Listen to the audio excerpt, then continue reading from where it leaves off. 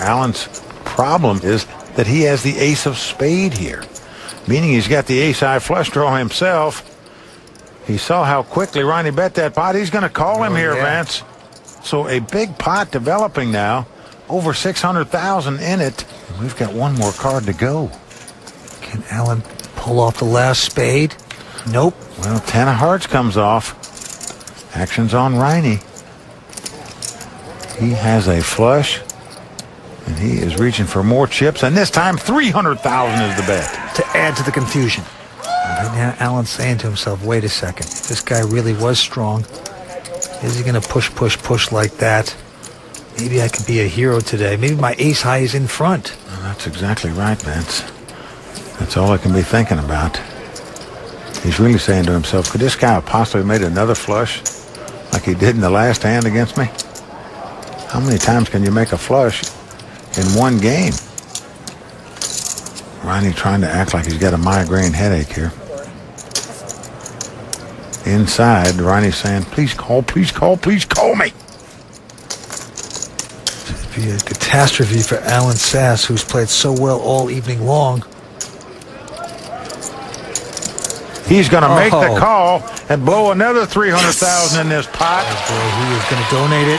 And with this hand, Ronnie Campbell has taken a massive chip lead in this three-handed battle. He shoots his arms up. The crowd goes wild. Alan Sass mucks his hand in record time. Has to be a little embarrassed by that call. And right now, the crowd going nuts for their man, Ronnie Campbell. You got to say this guy is really catching the cards. Back-to-back hands, he's made queen-high flushes. Well, Mike, I got to tell you, I got a lot of respect for Alan Sass. You know, Mr. Bad Sass, he's a hell of a player. But right now, you got to say that he is self-destructing a little bit here. Well, no doubt about it. Alan had the chip lead just a short while ago, where Ronnie was on the short stack. Now it's completely flip-flopped around. Ronnie with the big chip lead. Like a big snowball rolling down the hill, just getting bigger and bigger, and could become unstoppable. And here goes the Rhino once again, this time with a mediocre 10-7, has raised and all in by Alan Sass with pair of fours, 44. And Ronnie quickly calls him without hesitation with a 10-7 offsuit.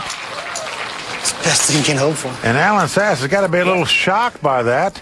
How could the guy beat me in the pot with a 10-7 offsuit? You know, sometime I might be able to beat a 10 high. Showdown so far.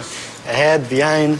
Indeed, he's got him beat right now. He's got the 2 4s, but we have the race situation, the 2 overcards versus the under pair. Alan Sass must win this pot to stay alive in this tournament.